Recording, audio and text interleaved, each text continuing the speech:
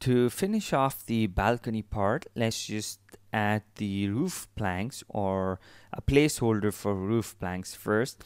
I'm going to select the lower box and solo that out by pressing Alt Q, and then I will go to polygon mode and select these polygons at the top. Again, I will go and hit detach, making sure detach as clone is checked. Hit OK. Going back to hierarchy panel and centering the pivot to the object. Now I will select the newly created object and set the pivot to the center for that as well, and apply the shell modifier to this. I will go to the front viewport to set these sides as they should be going slightly outward from the structure.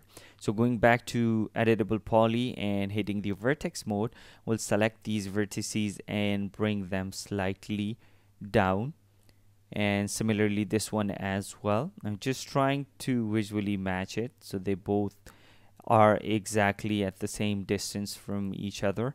And then I will apply the shell modifier again, or activate that, going back to perspective viewport and give it slightly more outer amount. Now I'm thinking that my planks would have the height almost this much, so I will leave the outer mount to something like this, and then I will unhide everything out. So to adjust the stuff here, I will select everything and then hold Alt and deselect these two objects and slightly move this upward. And now this actually starts making sense. So if I choose these objects again for the balcony part, I'll just bring them out again, and it looks really close to this one now. Do play around with the sizes and proportion. If you feel that it's still not correct, it would just require some time to play around with that. For the railing or these wood pieces in front of the balcony, I would select this box, solo this out, and make a duplicate of that. Hit OK. Again, solo this duplicate out. I will go to the edge mode, and these two edges are selected by default. Press Ctrl backspace to deselect that.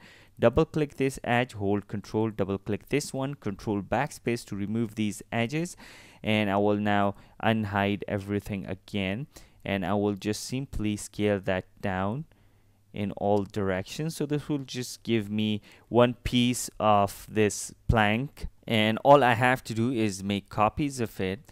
The sizing and the proportions, we can always set that. Since it's just a placeholder, we'll be replacing that with another one.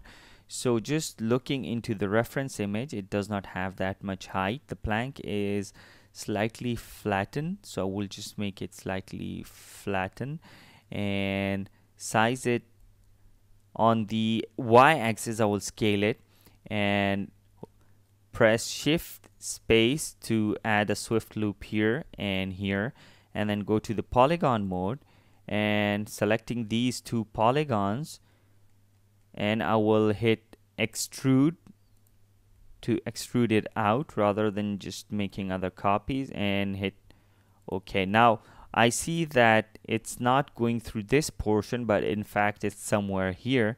So this will also help us set the proportions, and I will just take that in and maybe slightly lower than that, and I will now move this balcony part even lower and just take it out a bit. This one I will just take that in again. Okay, and I think it's kind of fine for me at the moment. And now I will again just make another copy of it, just scale that down, bring that out, and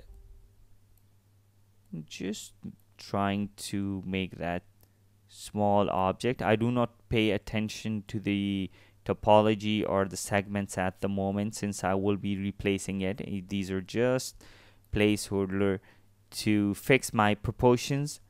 That is something I'm looking into, and I have actually fixed the proportions. So we're all set with everything here. I see it looks really nice, and the other adjustment we can do that later when we'll be adding more details. Now next I'm going to add this small piece of antenna kind of structure on the top of this building.